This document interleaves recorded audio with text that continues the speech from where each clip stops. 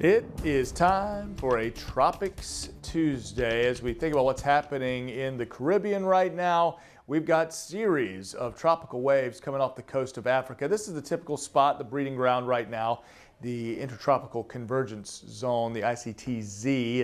And time of year, we start to see these things. And the National Hurricane Center really zoning in on this area of thunderstorms disorganized right now moving into the Caribbean. And they think over the next 7 to 10 days, it could develop into something, but a 20% chance. So that's why the yellow and low formation chance right now moving away from the peninsular Florida. So that's encouraging news there. And a couple of computer models that we've been looking at showing that we can look at precipitable water and you zero in on where you're seeing all the red and the darker green. That's all the water that would be in the atmosphere associated with that area of low pressure. It's confirming a move towards the Yucatan Peninsula and the Bay of Campeche in Mexico.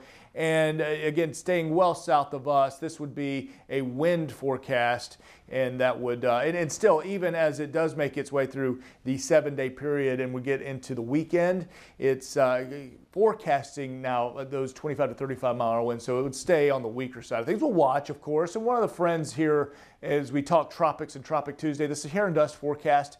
Now, certainly, Saharan dust alone isn't going to impede massive development of things, but it is an ingredient that helps subsidence. That would be sinking air. To get a good tropical system going, you got to have rising air. The storms have to ventilate themselves as they begin their twist and turn in this really, really warm bath water in this part of the development zone right now. So the continued Saharan dust forecast off the coast of Africa, actually taking it down towards the Intertropical Convergence Zone, that hotbed of development where the waves are right now. And in fact, as we get towards Saturday, Sunday, we may actually, at least parts of Florida, start seeing some of those Saharan dusty sunrises there. We will continue, of course, as always, to track the tropics. We're always on your side with the most accurate forecast. Meantime, I'm Lewis Turner, First Coast News on your side.